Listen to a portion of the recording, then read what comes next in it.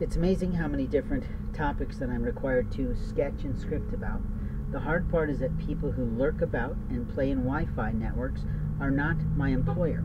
They are not my business partner, and therefore, even if they were impoverished and I thought about helping them, I probably wouldn't, because they're impeding my right to earn. In America, we have the right to pursue life, liberty, and happiness, and a part of that life and liberty is actually using our life force to create a lifestyle and to create living capabilities.